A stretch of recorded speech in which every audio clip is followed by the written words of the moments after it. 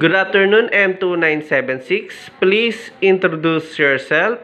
I'm Annalisa Asel. Can you speak louder, ma'am? I'm Annalisa Asel. I'm 41 years old and I have two children and I'm high school graduate. My previous experience is a domestic helper in Saudi Arabia. Okay, how many years did you work in Saudi? 7 years of work experience. How many employer? There are my five persons. I mean, in 7 years working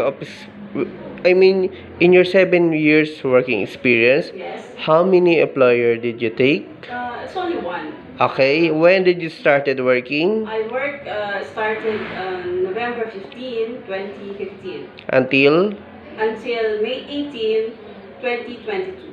Okay, what is your main duties and responsibilities? My main duties and responsibilities is cleaning and cooking and looking the children of my employer. Okay, what are you gonna do if the child is crying? Oh, I play with the children if they're crying, and I ask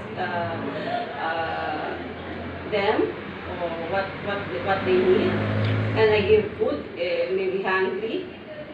I do some technique how to stop the children to cry. Okay, what are you gonna do so that the child go to sleep? I will sing a song and make him read stories in the books. Okay, are you afraid of dogs rather pets, yes or no?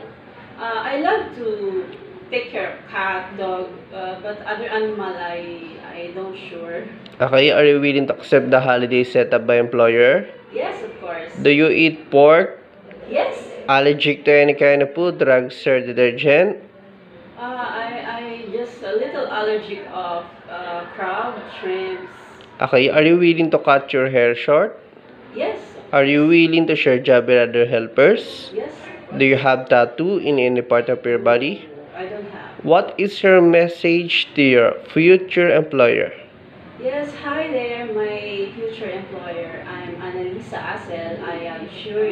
I assured you that I am trustworthy and I can do my duties and responsibilities on time given by my employer, and for my past experience, I've learned a lot on how to manage the time, how to communicate with the children of my employer, and be joyful in my work, and also be faithful. And I'd love to explore new things on the culture of my new employer, on the countries that I will going to.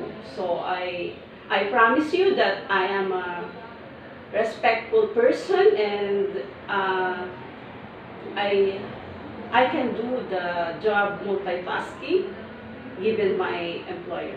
That's all. Okay, thank you. Thank you, M2976. Thank you.